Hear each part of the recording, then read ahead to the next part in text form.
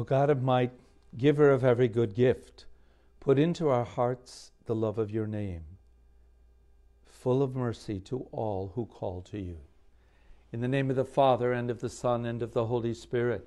Amen. Peace be with you. And with your spirit. My brothers and sisters in Christ, today is the 22nd week in Ordinary Time, Tuesday of that week. We hear a gospel message where Christ is out teaching, and he sends the evil spirit, the devil, out of an individual who comes before him, showing his authority, his desire to help individuals who find themselves in a difficult situation. Let's be aware of that as we begin this holy sacrifice, and as we take a few moments at the beginning to acknowledge our sins, and in so doing, prepare ourselves to celebrate this holy sacrifice. I confess to Almighty God and to you, my brothers and sisters, that I have greatly sinned in my thoughts and in my words, in what I have done and what I have failed to do, through my fault, through my most grievous fault. Therefore I ask Blessed Mary, ever Virgin, all the angels and saints, and you, my brothers and sisters, to pray for me to the Lord our God. May Almighty God have mercy on us, forgive us our sins, and bring us to everlasting life. Lord, have mercy. Lord, have mercy. Christ, have mercy. Christ, have mercy. Lord, have mercy. Lord, have mercy. Let us pray.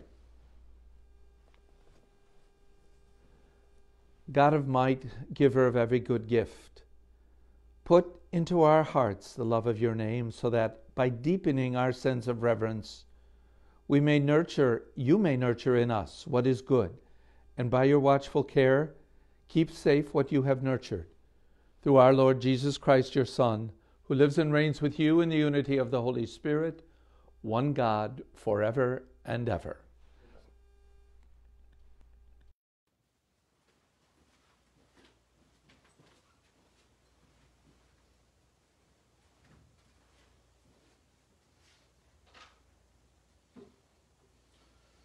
A reading from the first letter of St. Paul to the Corinthians. Brothers and sisters, the Spirit scrutinizes everything, even the depths of God. Among men, who knows what pertains to the man except his spirit that is within?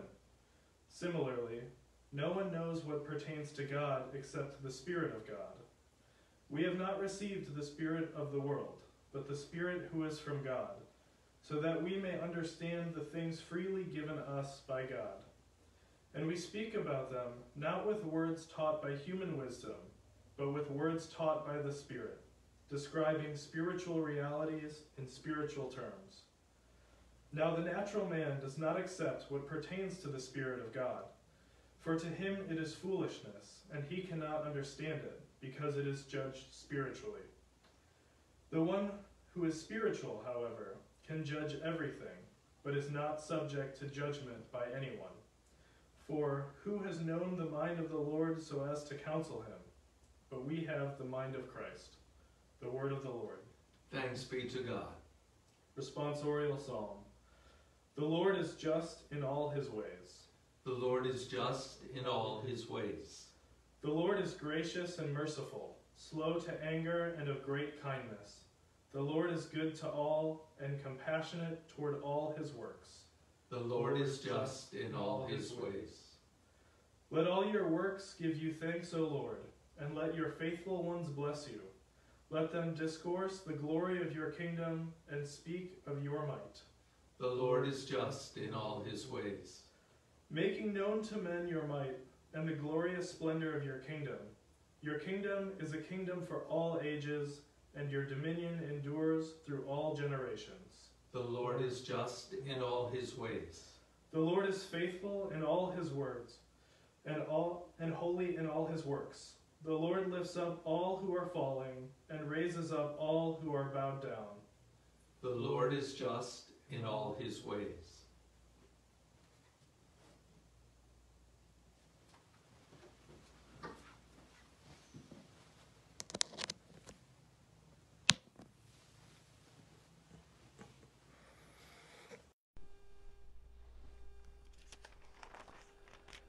Alleluia, Alleluia. Alleluia. A great prophet has arisen in our midst, and God has visited his people. Alleluia. Alleluia. Alleluia. The Lord be with you. And with your spirit. A reading from the Holy Gospel according to Luke. Glory to you, O Lord. Jesus went down to Capernaum, a town in Galilee. He taught them on the Sabbath, and they were astonished at his teaching, because he spoke with authority. In the synagogue there was a man with the spirit of an unclean demon, and he cried out in a loud voice, "What have you to do with us, Jesus of Nazareth? Have you come to destroy us? I know who you are, the Holy One of God." Jesus rebuked him and said, "Be quiet, get out of him." Then the demon threw the man down in front of them and came out of him without doing him any harm. They were all amazed and said to one another, "What is there about his word? For with authority and power he commands the unclean spirit, and they come out." The news of him spread everywhere in the surrounding region. The Gospel of the Lord. Praise to you, Lord Jesus Christ. The gospel message we hear today occurs right after what we heard yesterday. And if you remember, Jesus went back to Nazareth, and he spoke when he was there in the temple. And by the end, the people, basically, he had to pass through their midst. They wanted to kill him. A violent reaction to that word of Christ. And in a sense, he moves on, takes his teaching to another location. One of the Gospels, we hear that he moves down to Capernaum. But in any way, that's where we find him today, in Capernaum, and we find him back in the synagogue. He's preaching and teaching the gospel message. And we hear of the admiration that he has. They were astonished at his teaching because he spoke with authority. And then we hear that he cures this man who cries out, a man who really says who he is. Speaking up, he says, "What have you to do with us, Jesus of Nazareth, the Holy One of God?" This man who is possessed recognizes Jesus as the Son of God. You know, we hear throughout Scripture, we see individuals, not just those that Jesus cures, because this is before he's cured him. He later drives them out. He silences the spirit from him. But that whole idea that Jesus is there, and even someone possessed by the devil, maybe because of that, clearly recognizes who Jesus Christ is and says who he is, Holy One of God. You know, in the various Gospels, we're looking at Luke today. The first miracle really was when Christ passes through the midst of the people. We heard about that yesterday. But here, following right on it, we're maybe a week away from when Jesus was there, because here he's again in the synagogue. It's the Sabbath. And we hear the curing that he does. He cures this man possessed. In Matthew, the first miracle that's worked is the curing of a leper. But in a sense that back in the day, the sickness of an individual was seen linked with something they must have done in their life. It was something evil that might have taken place. In the Gospel of Mark, an expulsion of the devil also takes place, like we heard today. In the Gospel of John, really the first miracle is at the wedding at Cana, in turning of the water into wine. We hear that. So we have to understand that by looking at the narrative that we find in the respective synoptic Gospels, each evangelist indicates, so to speak, right out of the blocks, what Jesus' greatest concern is. And here we see, and as we do in some of the others, teaching and driving out the evil spirit. Teaching so you and I have this corpus of the gospel and the people of the day to listen and to follow. What is it Christ asks from us to live our life? And then we're asked, with the help of the Lord, to go on and live a good life, to avoid evil, to put that, if we feel somehow possessed, to take action. And Jesus Christ asked us in his church to, in a sense, send out the evil that's there. So we have to do that. We have to be aware of that. Jesus goes to Capernaum, and we saw that. Matthew went to live in the Gospel of Matthew. Jesus also goes to Capernaum. So the contact that he has with the people, the writing is much the same. And it's, so to speak, it wells up. The people that Jesus is teaching, we have to pay attention to that. They acknowledge he's teaching in a different way. You know, the scribes and the Pharisees, they're out teaching also. But they don't do it with the authority that he has. It's done in a completely different way. Mark says Jesus created a critical conscience. And we have to be conscious of that. In going out and talking to the people, in the Gospel of Mark, Mark tells us clearly, Christ creates a critical conscience, a conscience for you and for me, that through that authority where we can speak up, where we have things to say.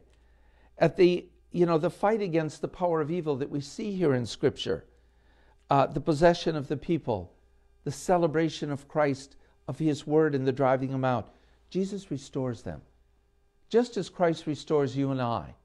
And we have to be open to that, though. There's nothing magical about what takes place. It isn't. We have to be open to the power of Christ in our lives. So as you go forward, living this day and going forward in your week, we have to understand that we see many, due to consumerism, I think some people lose themselves completely. Maybe it's technology in the day when it's used, should we say, in a not so good way. The technology is not wrong. Sometimes the means that it's put to, that is not necessarily always good. But we have to understand that we can become oppressed by debtors, creditors, in a sense that we're focused on the wrong thing.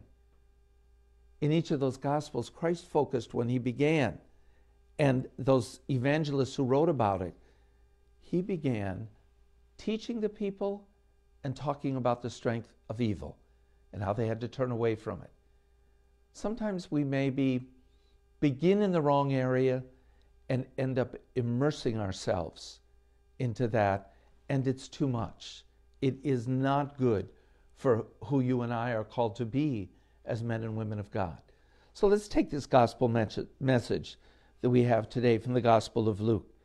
And what is it in the words of Jesus Christ? How do they speak to your soul, to my soul, to our hearts? And maybe we end up saying, I can't hear it. I just can't hear it. That may say to you and to me that, well, we have to stop whatever it is we're letting kind of overwhelm us and turn in another way to listen. Who is Jesus Christ? What is he saying to you and to me? May we be blessed as we strive always to hear the Lord in our life. In the name of the Father, and of the Son, and of the Holy Spirit.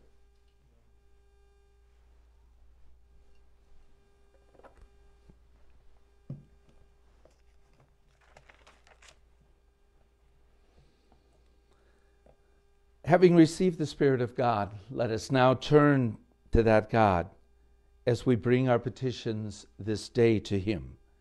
That bishops, priests, and deacons may receive the outpouring of the Holy Spirit in their ministry of preaching, we pray to the Lord. Lord, hear our prayer. That political leaders in every nation may be led by God's justice and mercy as they serve their people, let us pray to the Lord. Lord, hear our prayer. That God may relive and relieve and grant assistance to all who are suffering from the physical, practical, and financial effects of a sickness in faith, we pray to the Lord. Lord, hear our prayer. That the Holy Spirit may increase the gifts of understanding and wisdom in this community of faith, let us pray to the Lord. Lord, hear our prayer.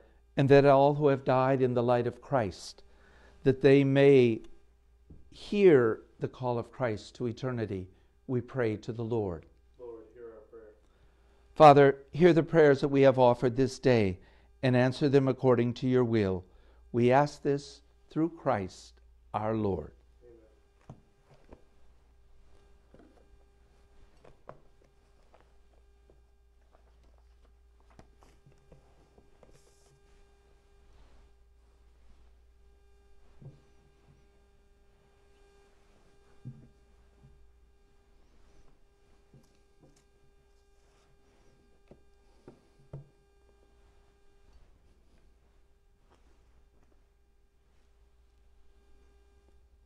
Blessed are you, Lord God of all creation, for through your goodness we have received the bread we offer you. Fruit of the earth and work of human hands, it will become for us the bread of life. Blessed be God forever.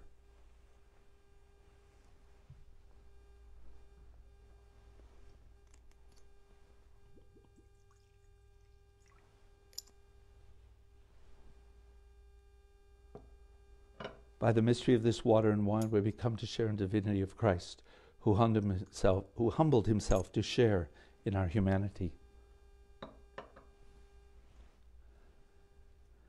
Blessed are you, Lord God of all creation, for through your goodness we have received the wine we offer you. Fruit of the vine and work of human hands, it will become our spiritual drink. Blessed be God forever.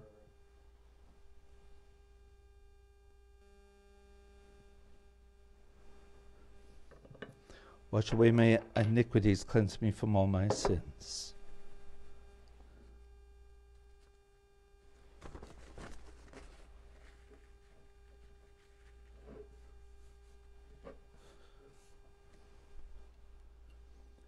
Pray, my brothers and sisters, that my sacrifice and yours may be acceptable to God, the Almighty Father.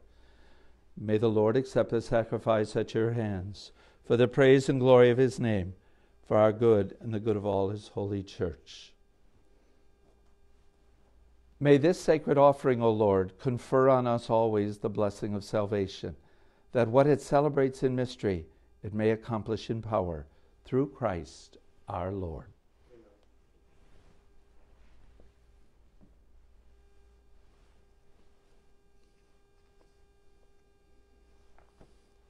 The Lord be with you. And with your spirit, Lift up your hearts. we lift them up to the Lord. Let us give thanks to the Lord our God. It is right and just. It is truly right and just, our duty and our salvation, always and everywhere to give you thanks, Lord, Holy Father, Almighty and eternal God. For in goodness you created man, and when he was justly condemned, in mercy you condemned him, through Christ our Lord. Through him the angels praise your majesty. Dominions adore and powers tremble before you. Heaven and the virtues of heaven and the sacred seraphim worship together with exultation. May our voices, we pray, join with theirs in humble praise as we acclaim. Holy, holy, holy Lord, God of hosts, heaven and earth are full of your glory. Hosanna in the highest. Blessed is he who comes in the name of the Lord. Hosanna in the highest. You are indeed holy, O Lord, and all you have created rightly gives you praise.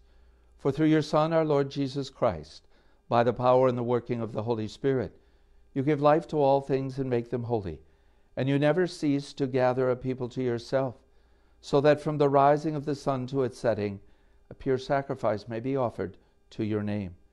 Therefore, O Lord, we humbly implore you, by the same Spirit, graciously make holy these gifts we have brought to you for consecration, that they may become the body and blood of your Son, our Lord Jesus Christ, at whose command we celebrate these mysteries.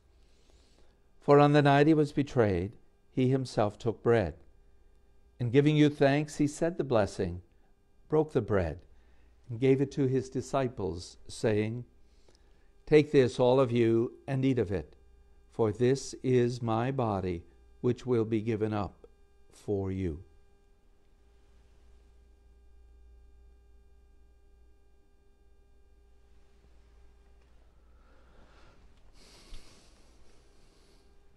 In a similar way, when supper was ended, he took the chalice, and giving you thanks, he said the blessing, gave the chalice to his disciples, saying, "Take this, all of you, and drink from it, for this is the chalice of my blood, the blood of the new and eternal covenant, which will be poured out for you and for many for the forgiveness of sins.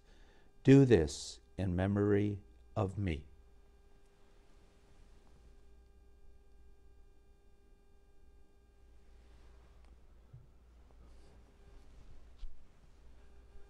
The mystery of faith. We proclaim your death, O Lord, and profess your resurrection until you come again. Therefore, O Lord, as we celebrate the memorial of the saving passion of your Son, his wondrous resurrection and ascension into heaven, and as we look forward to his second coming, we offer you in thanksgiving this holy and living sacrifice.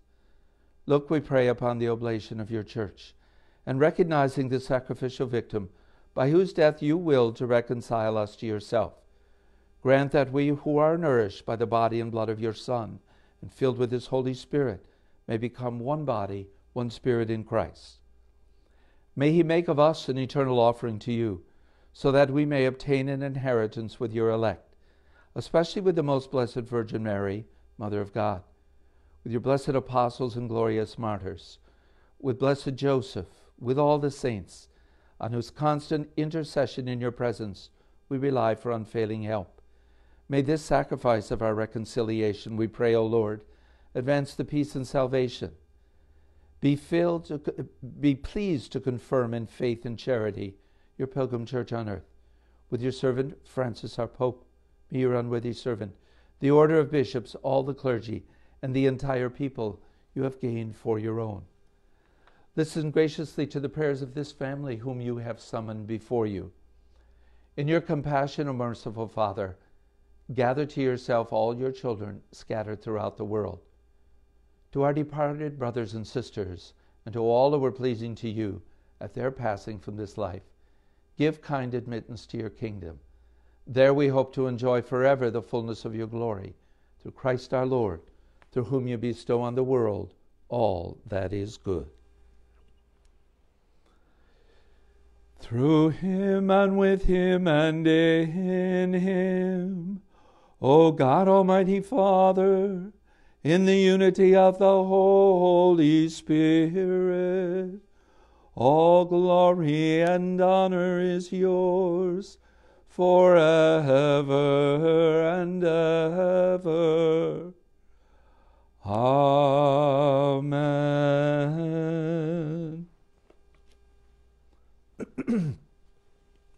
At the Savior's command, informed by divine teaching, we dare to say, Our Father, who art in heaven, hallowed be thy name. Thy kingdom come, thy will be done, on earth as it is in heaven.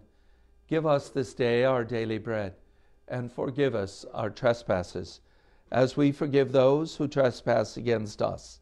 And lead us not into temptation, but deliver us from evil. Deliver us, Lord, we pray, from every evil.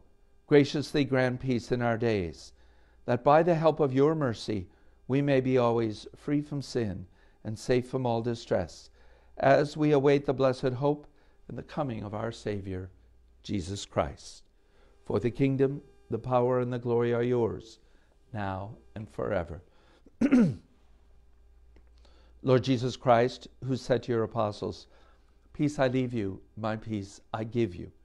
Look not on our sins, but on the faith of your church, and graciously grant her peace and unity in accordance with your will, who live and reign forever and ever. Amen. The peace of the Lord be with you always. And with your spirit. Lamb of God, you take away the sins of the world, have mercy on us. Lamb of God, you take away the sins of the world, have mercy on us. Lamb of God, you take away the sins of the world, grant us peace.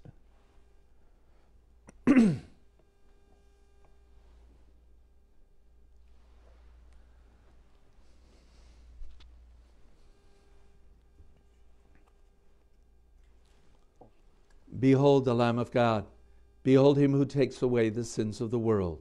Blessed are those called to the supper of the Lamb. Lord, I am not worthy that you should enter under my roof, but only say the word, and my soul shall be healed. May the body of Christ keep me safe for eternal life.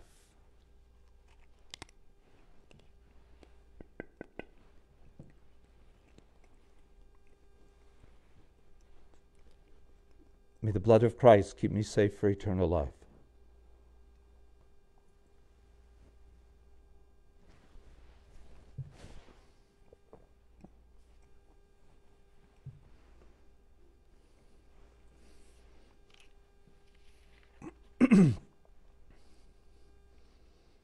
An act of spiritual communion. My Jesus, I believe that you are present in the most holy sacrament. I love you above all things, and I desire to receive you into my soul. Since I cannot at this moment receive you sacramentally, come at least spiritually into my heart. I embrace you as if you were already there, and unite myself wholly to you. Never permit me to be separated from you. Amen.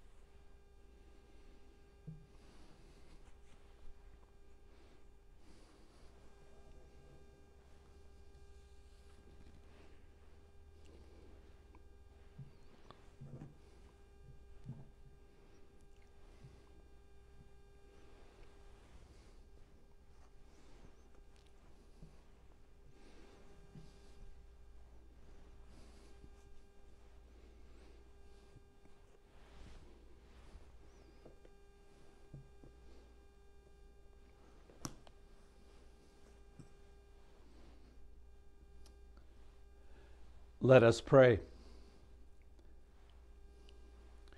Renewed by this bread from the heavenly table, we beseech you, Lord, that, being the food of charity, it may conform our hearts and stir to serve you in our neighbor, through Christ our Lord.